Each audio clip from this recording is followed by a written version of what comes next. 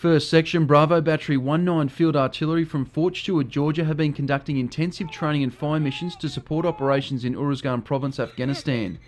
The gunners, based out of Forward Operating Base Hadrian in Duraywood District, are 2 months into their deployment. They are tasked with providing offensive support to Combined Team Uruzgan missions using M777's howitzers. It's nice to be out here, especially whenever not too many people back in the United States have a chance to come out here, and do everything you can for your country.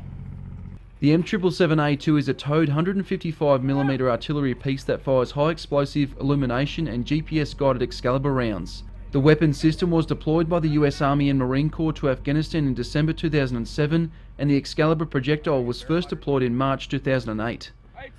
1st Section are on constant standby to provide support at any time during the day or night to counter direct hostilities or illuminate an area for friendly forces. But it lights up the air so troops on ground can see what's going on. If they're in contact, they actually see where the enemy's at. So it helps them out tremendously. So it's very important that we get those round out as fast as possible so the troops forward can see what's going on. The gunners of 19 Field Artillery will continue providing their specialist capability until FOB Hadrian is drawn down in mid-2013. Good job, guys. This is Captain Jesse Platts reporting for Combined Team Uruzgan.